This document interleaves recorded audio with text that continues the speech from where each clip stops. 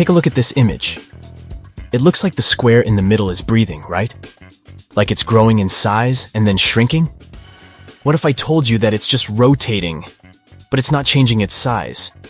Here's what's happening. This illusion is called motion binding. It happens when our brain tries to predict the movement of one of the elements in the image. Crazy stuff. Here's another example of a motion binding illusion.